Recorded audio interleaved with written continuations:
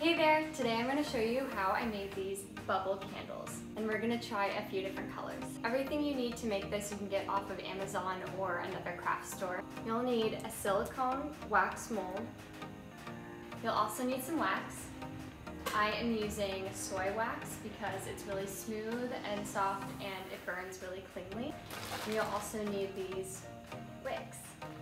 I ordered these soy color dye from Amazon, and I'm going to use green and maybe light pink. You'll also need some scents. I'm going to try eucalyptus and go for a green colored candle. You'll also need a Dixie cup, which I've used to poke a hole through, and this will be important later when you put the wick through and you want the candle to dry, so I'll show you how that works. Dixie cups, silicone molds, wax dye, wax, wicks, measuring cup, glass bowl. Boil water in a small pot. Get a separate safe dish to use as a double boiler. The wax will be placed in this dish, not in the pot. You're going to fill your dish with about 3 cups of soy wax. Choose the soy dye color you'd like and break it up into small pieces to get the desired color saturation. Place your safe dish into the pot of hot water and reduce to simmer. Begin stirring until the wax melts. Reduce the heat and add your scent. Stir until all of the wax is melted.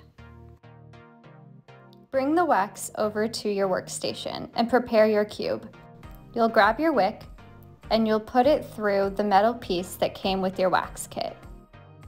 This piece will help secure the wick will stay straight throughout the entire mold. Make sure the metal piece lies perfectly center. Then you want to grab your Dixie cup and place the wick through the hole, resting the mold on the top of the cup. Next, you'll take the wax and gently pour it into the mold. You'll do the same thing for the smaller mold.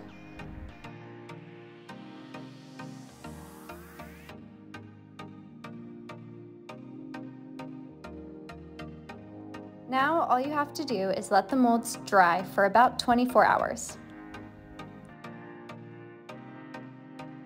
I had an old candle with a damaged container, so I melted the wax and repurposed it, used pink dye, and turned it into a pink bubble candle.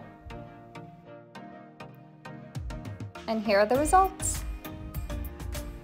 Once the candles have solidified, you'll want to gently remove the metal piece.